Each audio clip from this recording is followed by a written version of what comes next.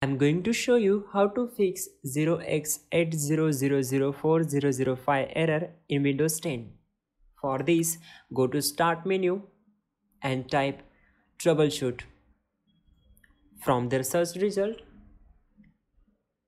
you have to click on it. OK, so now click on Windows Update, then select Run the Troubleshoot. It will start detecting problems and also it will take some time to complete this process.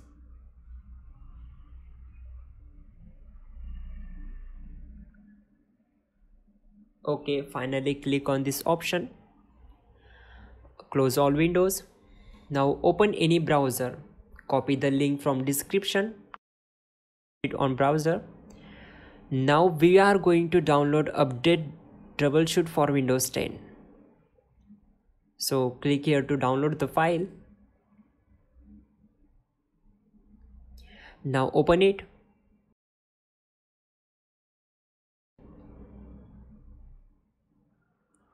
Here double click on a file.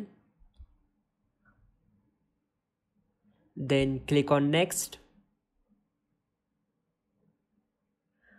Click on this option and again select next. It will also take some time to complete the process.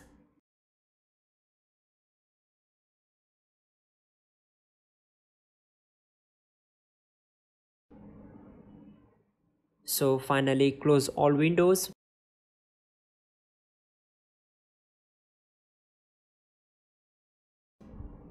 And restart your computer. Your problem will be solved. You are good to go.